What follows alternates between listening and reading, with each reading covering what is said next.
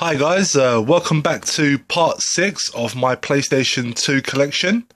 Going to be quite a few to get through, so I'm just going to get going. First game I have here is Spectral vs. Generation.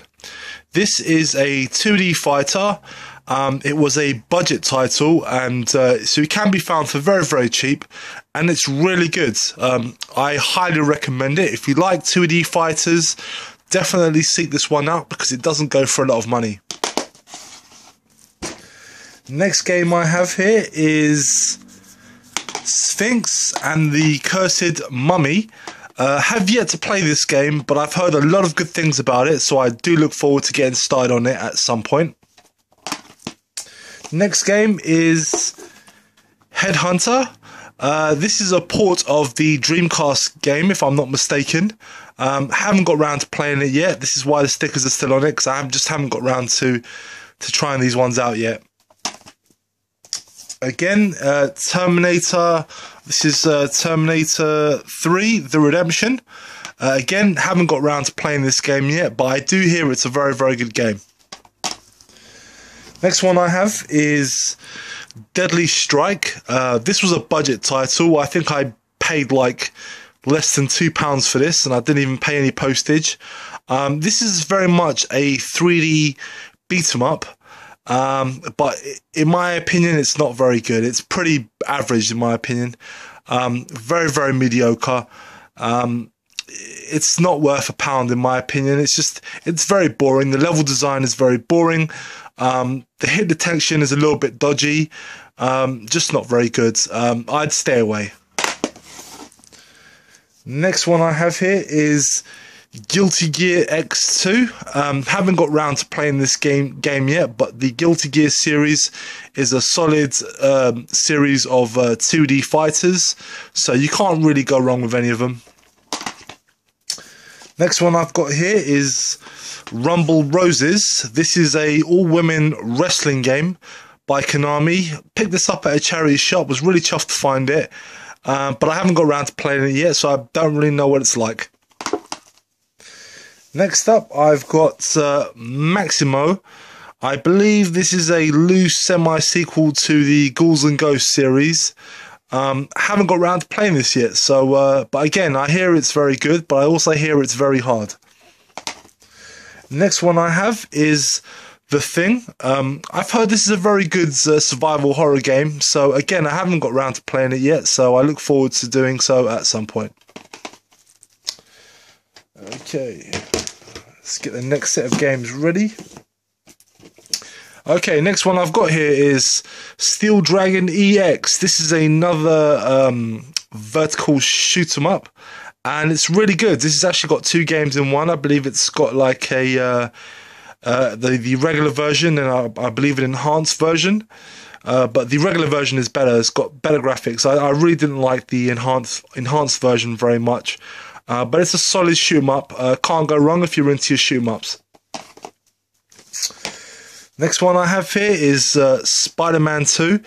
This is a fantastic game. I completed this back in the day. I ended up trading it away, so this one was recently put back into the collection. Really, really good game. Open world Spider-Man game. Just fantastic. You know, if you haven't got this already, I recommend you pick it up. Next one is Donald Duck in Quack Attack. Just a very nice, solid 3D platform game. Nothing really special about it, but it's solid. It works, and if you like 3D platformers, they're definitely worth a shot if you find it cheap in the wild. Next one is Le Mans 24 Hours. This is a racing game, clearly. Haven't got around to playing it yet, so I have no idea what it's like. Next, we've got Tom Clancy's Splinter Cell. Believe it or not, up until very recently, I'd never actually played a Splinter Cell game before, and it's surprisingly very good. I highly recommend it. If you haven't tried them out on the PS2, you can get the HD collections on the current systems. But yeah, it's really good from what I've played, and I look forward to getting stuck into this one at some point. Next one here is Firefighter FD18. This is a real hidden gem on the PS2. I highly recommend this game, guys. It is, as you can see, it's a firefighting game, but it's not a simulation. It's not. It is sort of more of like an action. I'd almost say even arcadey type game. It's really, really good. Definitely seek this one out, guys. This is a hidden gem on the system. It's a very, very good game. Plays really well. It can be very tense at times. And yeah, it's a fun game. So yeah, recommended. Next one I've got here is Terminator Dawn of Fate. Haven't played this yet, but I hear it's not very good, so I'm not really looking forward to trying it out. Okay. Next game is Assault Suits Vulcan. This is a remake of, I believe, a Super Nintendo game, which was Cybernator. I have that game as well. It's a 2D side-scrolling action game. It's really, really good. But in my opinion, the Super Nintendo version is better. So if you do want to try it out, I recommend Cybernator on the Super Nintendo. But this is still worth a pickup nonetheless. It's still a fun game. Next one is Judge Dredd versus Death. This is a first-person shooter game. You play as Judge Dredd. It's a solid first-person shooter. Nothing particularly remarkable about this game, but it is a lot of fun. And if you do like first-person shooters, or if you're into Judge Dredd, it's definitely worth a pick up. And the next one, we've got The Getaway.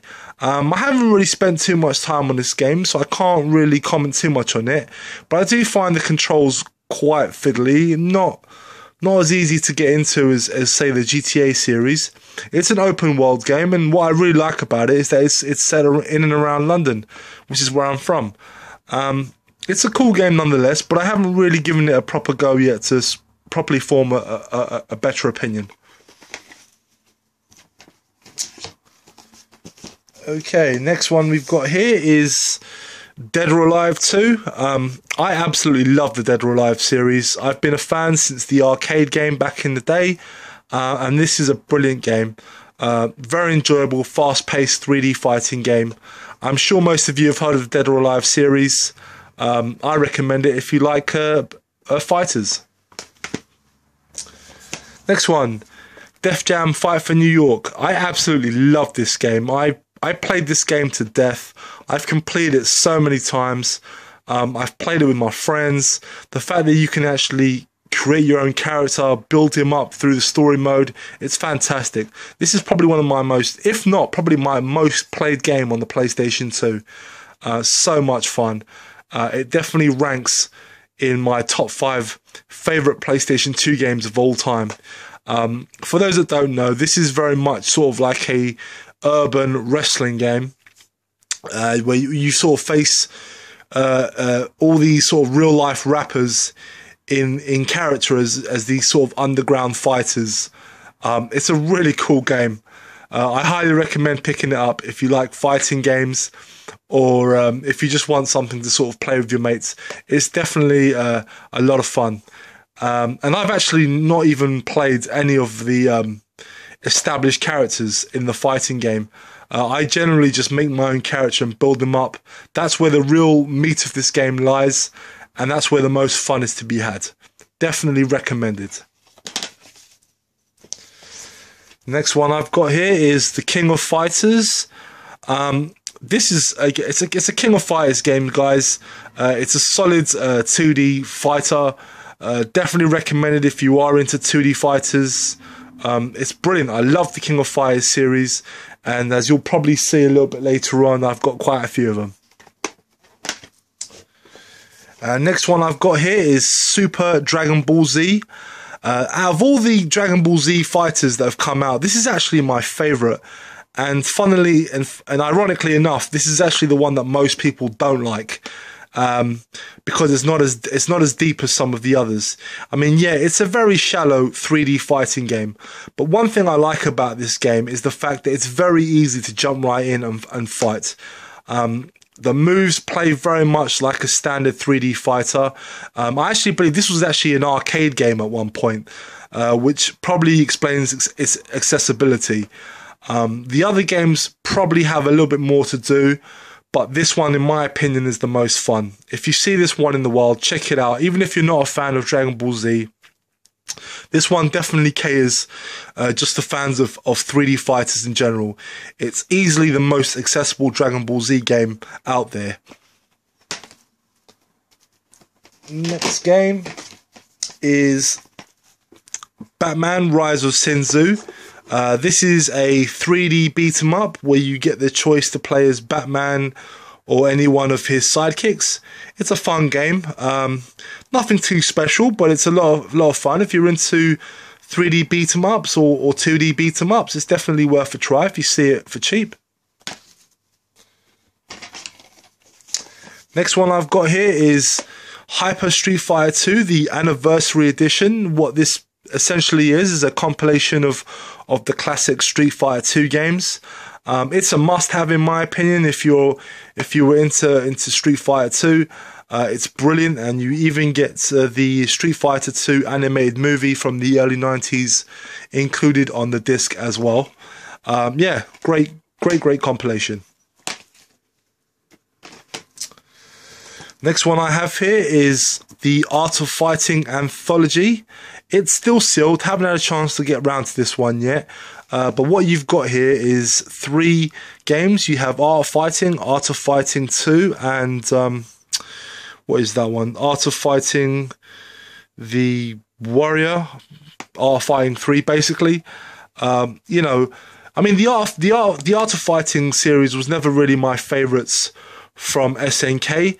But I do believe they got better as the games went along. I hear that Art of Fighting 3 is really good, so I look forward to trying this one out at some point. Next one I hear, continuing with the compilations, I've got World Heroes Anthology. This is a series of games that were on the Neo Geo. I believe there's how many games? Yeah, you've got 4 games here. You've got World Heroes, World Heroes 2. I think World Heroes 3, was it World? Sorry, no, it was World Heroes Jet and World Heroes Perfect. So I think that one of them was like an updated version of the other. It's a cool 2D fighting series, but it's not my best by a long shot. Or should I say, it's not the best by a long shot. Next game is Urban Reign. This is a 3D side-scroll, sort of 3D beat-em up, and it's actually really good. This one plays really well. I actually do recommend this game. I think this game sort of went under the radar for a lot of people. It's made by the people that made Tekken. It plays really well. I highly recommend it. Definitely check this one out, guys. And next one I have is Virtua Fighter Evolution. What can I say about this game? It's a Virtua Fighter game. It's a great 3D fighter. If that's what you're into, then definitely check this one out. Next, we've got Teenage Mutant Ninja Turtles 2 Battle Nexus. This is a 3D beat 'em up, and it's okay. It's a cool scrolling beat 'em up. It's not going to win any awards. It's fine. I mean, to be honest with you, most 3D beat 'em ups aren't really able to capture that magic from the golden era of 2D side scrolling, but it's still a fun game. It plays really well. And we have the first game in this series. Again, this is a 2D side. It's not 2D. Sorry, it's a 3D side-scrolling, 3D beat 'em up. Can't get my words out. And it's fun. It's a fun game. Plays very well. But again, you know, it's not a patch on the earlier 2D side-scrolling beat 'em ups like Turtle in Time or the arcade game. Oh, actually, on this one, I do believe you can unlock the original arcade game, the 4-player arcade game from back in the day. So it is actually available to play on this version. It actually does say here, unlock a blast from the past, the original TMNT arcade game. So yeah, so this is worth getting just so you can unlock that. moving on, we've got Tekken 5. Awesome Tekken game. Really fun. Just brilliant. I mean, the Tekken series, I mean, it's a legendary fighting series, and this is definitely one of the best games in the series.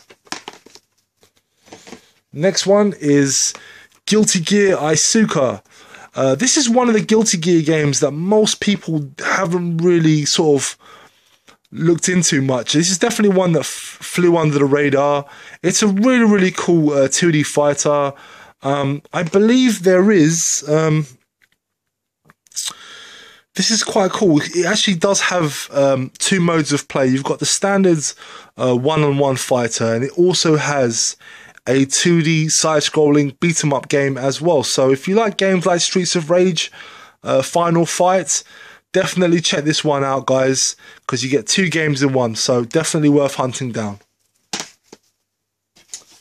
Next one is Soul Calibur 3. Really cool fighting game. I love the Soul Calibur series. This is a really cool one.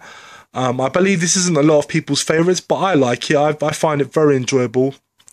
So if you like Soul Calibur, yeah, I definitely recommend picking it up. Next game I've got here is Armored Core 2. Very cool 3D action mech game. Probably not everyone's cup of tea, but it is enjoyable once you get used to the controls and you sort of learn to build up your mech. It's a fun game. The Armored Core series is solid. Next one I have here is King of Fighters 11. This is still sealed. Haven't got round to playing this because shortly after I bought this, I went and bought King of Fighters 13 for the PS3. So usually when I decide I want to have a quick game on King of Fighters, I just sort of put on 13 instead. But I hear this is a fantastic King of Fighters game, probably one of the best. But I'm in no rush to play it simply because King of Fighters 13 is so good. That's usually where I go to get my King of Fighters fix. Again, King of Fighters, we've got King of Fighters, the Orochi Saga. Essentially what this is a compilation of the classic King of Fighter games of the 90s. So as you can see here, you've got 94, 95, 96, 97, and 98. Some great games here, a lot of games that I grew up with back in the day. So for me, this was definitely worth adding to the collection. Next one I've got here is King of Fighters Maximum Impact. This is basically when King of Fighters decided to dabble in a bit of 3D fighting. It works well enough. I'm cool with the game, I enjoy it. But yeah, it's not a patch on the 2D games, but it's still fun, it's very playable. And finally, guys, one of my favourite compilations here, and that is Samurai Shodown Anthology. This is excellent. I absolutely love the Samurai Shodown series, and this has got a great selection of games here. You've got six Samurai Shodown games here. Highly recommended. This can be quite pricey and quite tricky to track down. It never got a UK release, or I believe if it did, it got like a very limited run, so the English version can be very, very rare.